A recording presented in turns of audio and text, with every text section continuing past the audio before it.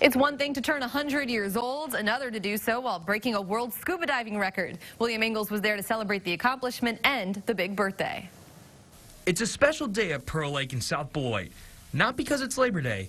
Rather, there's history taking place beneath the surface. And I said, you know, Bill, you could be the oldest diver in the world. Do you want to go for it? He says, yeah. He says, let's go for it. At 100 years young, Bill Lambert dove into the record books for the third time since he started scuba diving. That feat is even more impressive considering Lambert didn't even start diving until he was 98. It's something that even Lambert's daughter still struggles to wrap her head around. Every step of the way it was like, what? What? And he goes, yeah, I'm going to go to Cozumel. And they're like, what? So it's been pretty insane, yeah. And the fact that he's still doing it and he's still healthy enough to do it at 100. He is an amazing guy. Lambert's diving instructor, Danny Johnson of Loves Park Scuba, says that scuba diving is a great exercise for seniors.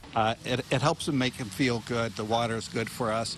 The exercising in the water is really good for circulation. And while Lambert would love for everyone to try scuba diving, he hopes his story inspires people to try new things more often. They should try it. If they like it, pursue it.